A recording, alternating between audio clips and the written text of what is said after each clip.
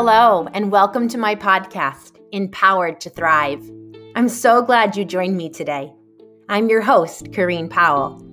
I help people pleasers find happiness, embrace courage, and experience peace of mind through inner child healing.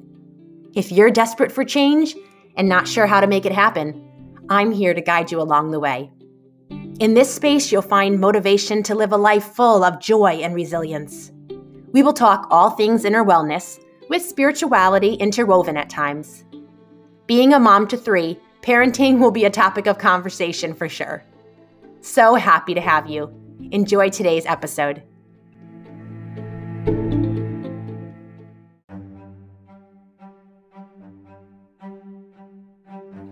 Hi friends. Today's episode was originally published to my YouTube channel this past summer. But now that I have a podcast, I'm moving everything over from YouTube to right here. So I hope that you enjoy the conversation that I'm going to have with you, and I'm going to relay to you something my husband and I were talking about this past summer. So this conversation that my husband and I were having, it was this. I was saying how I felt almost as if I could choose out and choose into an affair.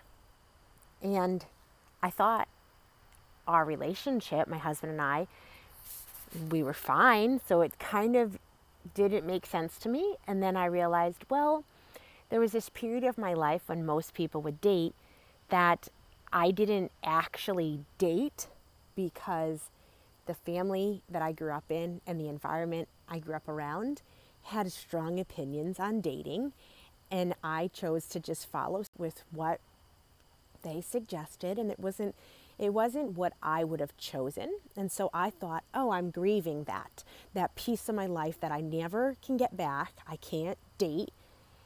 I'm in a committed relationship. I'm happy in the relationship I'm in with my husband, and I just need to grieve the fact that I would have done it differently years back, but, here we are. And he was saying, as much as that's true, and I can acknowledge that, and I can choose to grieve that, and get angry with the people in my world that I listened to their voices, and I felt powerless to stand up against it and choose a different way.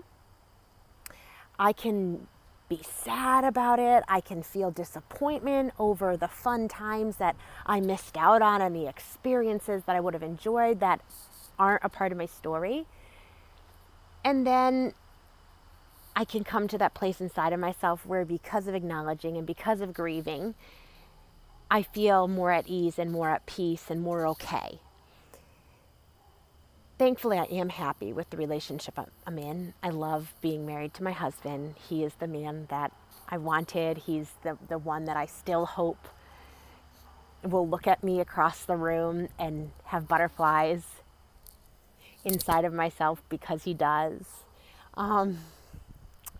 We definitely have the romance going on, and it's not because we haven't had our difficulties and our challenges. And for those of you that have followed me for a little while, you know that I share some of our story, and we have had our issues with trust and honesty, and those are things I hold in high value. And so thankfully, I am so thankful my husband has been willing to do the inner work in himself, so that we have really been able to build a lot of trust in our relationship. And we are moving forward, and we're in a really good spot right now. And honestly, it's not because he had to conform to my ways. It's because I came to the place within empowering myself that I said, you know what? I don't have to stay in this marriage if it's not healthy for me. I don't have to stay in this marriage if it's not working well for me. And this wasn't petty things. This was like root core issues of, I can't trust you because you are constantly lying to me about certain things. And so when you start lying about certain things, you break trust on every level. And then when my relationship with my husband wasn't good and was extremely strained, that has an effect and takes a great toll on the rest of our family, my kids, our home life. So he was willing, he wanted the relationship as much as I did, and he was willing to fight for it in the way that he could by working on himself and growing and developing internally so that he could choose a different way. And it's proven really effective, and our relationship is at a really good point, and it will be only because we continue to each work on our own selves that we are able to stay in this place. It's not going to be magically that, oh great, now we're here and we'll forever be here. No, it will be intentional work that we have to continue to do. And I know I'm ready for it. So as long as he is, then there we are. And I don't mind revisiting. I don't mind thinking and seeing where are we down the road. And not to make light of a commitment we've made to each other or a family dynamic that we have for our children that I think is important for them to have the stability of our home life and both their parents. But honestly, if our relationship is toxic and unhealthy and causing tons of tension and stress in our home, that is not better for my kids. And I say that because I don't know where you're at, but if you're in a relationship that you feel is very toxic and unhealthy, creating stress and tension and dysfunction in your home, for your children, that's affecting them. And even though it's really the best case scenario when our kids can have both parents together, it's also not best case scenario when it's what I was just saying, toxic and stressful and dysfunctional. That's not good either for our kids. So if you're looking for help in knowing how to move forward, how to break out of these patterns and these habits, how to empower yourself no matter if your significant other is changing, please reach out to me. This is something I specialize in. It's what I'm all about. I've walked it out. And so these things I'm talking about is so normal that you don't need to feel any bit of shame around them. And I'm talking about this openly because I want you to feel like it's normal to have conversation about this. It really, truly should be considered normal. And it's only by us starting the conversation that we make it feel comfortable to have. So going back to what my husband and I were talking about, it was that idea that he felt like actually it's not just you grieving things you didn't experience and you can't experience now. It's an evidence that something isn't right in our relationship, and your heart is trying to tell you that. And I felt like it was a really valid point and a beautiful point that he was willing to make.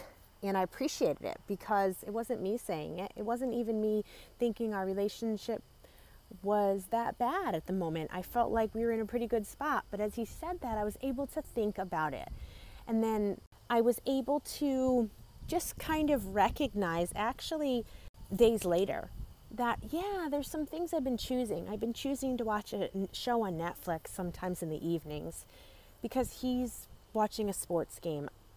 And it's not like he doesn't watch sports. He usually does. But for me to watch a show instead of, I don't know, doing other things is a little bit abnormal. But I felt like it was me actually saying, I wish I had connection right now. And I'll just like watch this show where there's connection going on between the characters. And I'll kind of enter their world and have this fantasy world of my own where I'm wishing I could be experiencing what they're experiencing. And so it helped me to see that, yeah, there's a reason why I feel this pull and this idea that, you know what, if I wasn't aware that I'm being drawn in this way and I'm looking for my needs to be met through another person, and if I didn't want my marriage to last, and if I didn't value the relationship that I have with my husband, then I could see how I could easily allow myself to go down this road that would bring with it a lot of regrets and a lot of pain and turmoil. Yeah, it might feel good for a moment. It might feel like it's meeting a need inside of me for a moment. but I can choose to have those needs met in another, more healthy way. I can help meet my needs. I can tell my husband what I'm needing from him. I can reach out to friends and get my needs met in these ways that are not going to result in having devastating effects. Again, I'm bringing this up because I know this is not only me feeling this way. I'm not the only one feeling like maybe that person who's giving me attention, maybe I should reciprocate. Like, this feels good. It's okay. It's no big deal. It's just conversation. It's just flirting. It's the small things escalate and lead to something bigger. And we need to keep a big picture view of what do we want in the end, and is this going to actually help us get there, or is it going to destroy something along the way? So if I want my marriage to last, if I want to be this example to my kids that I hope they would walk in, if I want to be true to myself, I'm going to make some decisions that might not always be comfortable, that might feel difficult and hard in the moment, but they're going to be satisfying in the long run.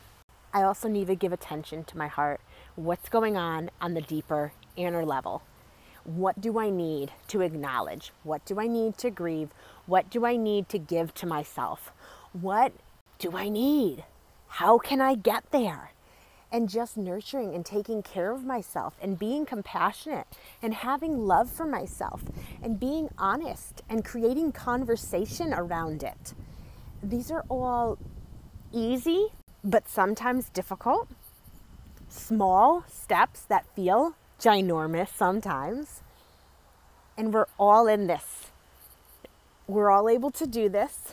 I'm giving you that inside view of what's going on in my life so that you know you are not alone and you don't have to travel this road alone ever.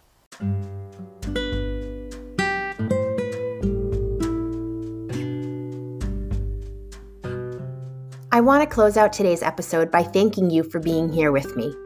We've made it to the end, and I hope what I shared has been helpful. If there is anything I've mentioned that you want to talk about in more depth, I would be so glad to connect with you. You can always find me on Instagram at change_radically, or go directly to my website, changeradically.com. Of course, within the show notes, there's other ways that you can connect with me. And if there is someone that you think would benefit from this podcast, please share it with them. To help my podcast get more growth and reach more people, please subscribe, review, and rate it. And until next week, I'm wishing you the very best.